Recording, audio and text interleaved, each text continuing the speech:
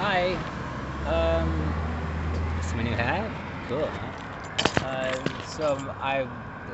Today's like September 7 maybe. I've been working, moving back and forth, with the wagon and the bike. I bought a second wagon since Brenda broke her legs off. I bought new legs for her prosthetics. Today I was on my way to get another load of stuff that's from the forest, and there's this place that had these old skids. To look at it, it looked like the back of an old Ford pickup truck from back in the day. The farmer with the fucking, I don't know, the thing out of his mouth, the little piece of straw or whatever. Anyway, today I stopped in and I asked, is that wood for free? And they're like, yeah. So I took the legs off of Brenda and put them on this rickety old thing because I wanted to turn it into a chicken coop. Anyway, coming down the hill, the bridge, I wiped out, and I haven't lost anything, but she's on its side, right? And my point of this one is, people, if you have a car and you put the hood up, and literally people just stop, people, for me, literally want in for a shit. Like, look.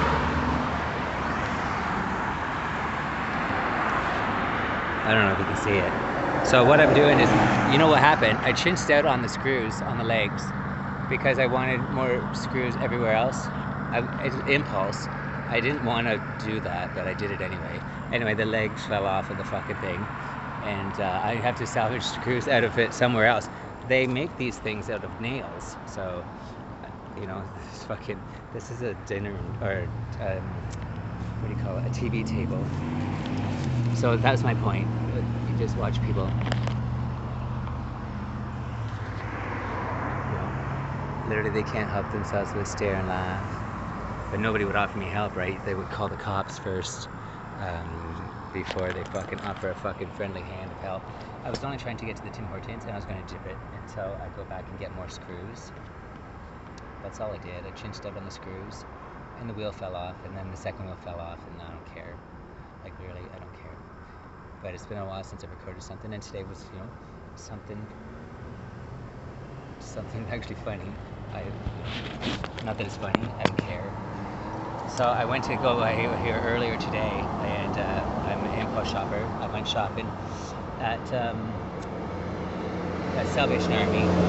I spent 38 bucks, and then went to the corner store, spent 48 bucks. Anyway, I'm just trying to get the goddamn thing working.